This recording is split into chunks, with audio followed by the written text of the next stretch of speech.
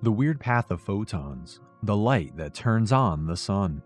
Mankind and life in general can take place on Earth only because there is light. Otherwise, everything would be dark and cold. Where does the light on Earth come from? Where does it exactly originate from and how? Why is electromagnetic radiation so important for life on Earth? Stick with us, and we're going to answer in this video. 1. Light and electromagnetic energy on the Earth. Light and energy that our sun irradiates are absolutely necessary not only for the human species, but also for all life forms on Earth. The insolation of the Earth's surface regulates climate and most meteorological phenomena, enables the presence of liquid water required for the birth of life, and last but not least, triggers the chlorophyll photosynthesis in plants, needful to the other living beings, to produce the necessary oxygen for their cellular breathing. Photosynthesis stores the thermal energy radiated from the sun in the form of chemical bonds and uses them to synthesize organic compounds, mainly carbohydrates, from carbon dioxide and water. Man as well uses energy of the sun, which is stored by structures such as solar panels, adapted for different purposes, such as water heating or the production of electricity by means of photovoltaic panels.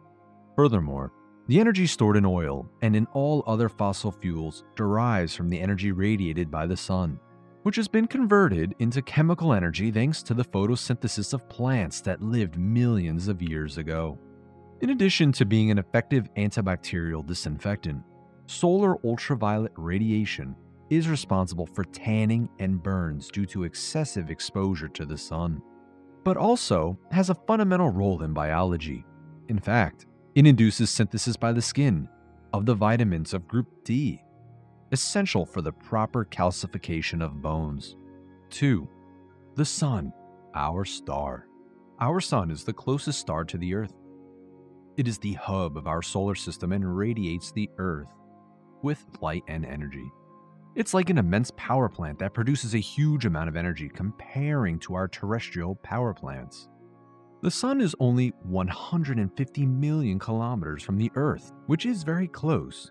If we only think about that the second closest star is Proxima Centauri, and it is about 4.23 light years from us, about 266,000 times farther away. The electromagnetic energy that the sun radiates is produced internally thanks to the reactions of nuclear fusion that occur continuously in its core. This is the only region of the sun in which the nuclear fusion reaction takes place. It is the innermost shell of the sun and represents 10% of the star in volume and more than 40% in mass. These nuclear fusion reactions are roughly the same as those that humanity has attempted to reproduce for war purposes for the construction of atomic bombs, such as the H-bomb. These types of devices exploit their nuclear fusion reactions, where lighter nuclei collide with each other and melt, which give rise to other heavier nuclei. Astrophysicists believe that the solar nucleus has a density greater than 150 times that of water, a temperature of about 13.6 million Kelvin, and a pressure of almost 500 billion atmospheres. To give an idea of the immense pressure, just think that at the deepest point of the Earth's ocean, the pressure is only a little less than 1,100 atmospheres. Here, inside the nuclear furnace, hydrogen nuclei burn and fuse, producing mainly helium nuclei and heavier elements. Every second in the sun, 600 million tons of hydrogen are converted to 595,740,000 tons of helium. But not completely.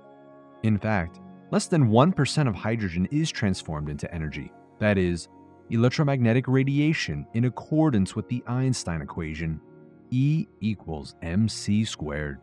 It is important to point out that the process of nuclear fusion within the sun, like all physical processes involving transformation, takes place in accordance with the law of energy conservation, according to the first principle of thermodynamics, or more simply, according to what the French chemist, biologist, and philosopher Antoine Lavoisier had already noticed in the 18th century. Nothing is created and nothing is destroyed, but everything is transformed. The mechanism of nuclear fusion that feeds the sun is not totally compatible with the principle of conservation of mass and energy. It becomes so thanks to the Einstein equation. Einstein is in fact understood and demonstrated that both matter and energy were no longer to be considered as two distinct, unitary realities, and could be transformed into each other according to the precise mathematical law he discovered. The important thing is that the sum of mass and energy remains constant in the universe. The energy generated by the sun is an immense amount, impossible to reach on Earth. To understand the enormity of this, we can say, by simplifying, that all the electrical power plants of our planet to equal the energy produced by the sun in 1 second should operate at full capacity for about 4.5 million years. Our sun is currently about halfway through its life and is experiencing a phase of stability. It is estimated that it was born about 5 billion years ago and still has 5 billion years to live as we know it. At this stage, the sun is producing energy through the nuclear fusion of hydrogen into helium. Nuclear fusion also causes the star to maintain a state of equilibrium, both hydrostatic and thermodynamic. That is, it does not expand due to the radiation pressure of thermonuclear reactions, and does not even contract due to the force of gravity to which it would naturally be subject, and maintains an approximately constant temperature. It is estimated that a star like the sun, considering its mass, takes about 10 billion years to completely burn the hydrogen in its core. By the time the hydrogen in the nucleus is fully converted into helium, in about 5 billion years, the sun will transform and join another stage of its evolution. In fact, it is going to expand beyond the orbit of Mercury and become a red giant. 3. The journey of photons from the core of the sun to the Earth. So, our sun, such as all the other stars in the universe, shines by its own light thanks to nuclear fusion reactions which occur in its inner shell and produce light and electromagnetic energy. We all know that light is pure massless energy that travels at a constant speed of 300,000 kilometers per second. It's the fastest thing we know in our universe. As you might have read somewhere, light only takes 8 minutes to cover the distance between the sun and the Earth. Yes, that's an insanely short time, considering that we are talking about 150 million kilometers. Now, we all know how long light takes to get from us to the sun. But maybe a question to which only a few people could answer is, how long does light take to escape from the outermost layer of the sun? As a matter of fact, the sun, despite being a medium small star, when compared to other stars far more gigantic in the universe, is still huge compared to the Earth. It has a median diameter of about 1.3 million kilometers. It's about 109 times larger than the Earth. But anyway, it's quite a shorter path than 150 million kilometers. So we would expect the light to reach the surface in, let's say, a few seconds. Is it? You may be surprised to hear that that estimate is totally wrong. In fact, light takes thousands of years to reach the surface of the sun. The fact is that our sun that we see from the Earth is relatively small. Inside, it is much more gigantic than it seems. Just think that its mass, which amounts to about 2 times 10 to the 30th power kilograms, alone represents 99.86% of the total mass of our solar system, and it has a structure much more complex than what it appears.